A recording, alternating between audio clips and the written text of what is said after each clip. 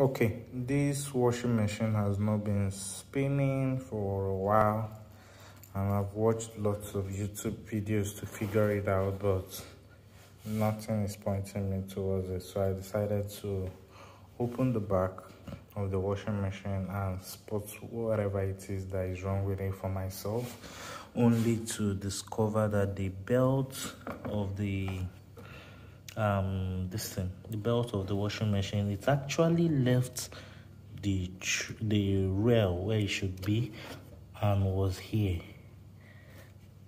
I don't know if you can see it, and due to that, this attachment to the motor had to bend to support it. That's why when you turn it on, it will make some rough noise. It's definitely not from the motor because the motor is still intact. So what we are basically going to do now is to reattach the belt back to its rail here and connect this attachment properly to the motor down here. There are a lot of obstructions from the drain, so I need to remove the drain, which is going to be another Herculean task, but I'll try and see if I can maneuver without removing the drain, and if I can't, then I'll have no other option than to disconnect the drain. Okay, I've put the belt back. And I turned it on.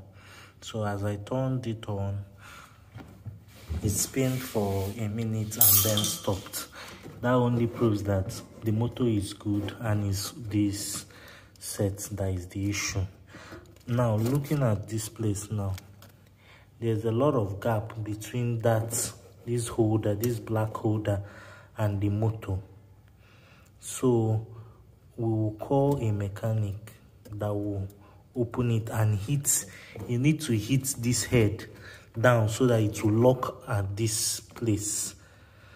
I've tried to hit it from this end, but it won't work. So now this one that I did now, it can spin, let's say 1 minute, but it will definitely fly off again. So let me turn it on and show you so you're confirmed. Okay, I'm going to spin it now. Let's see.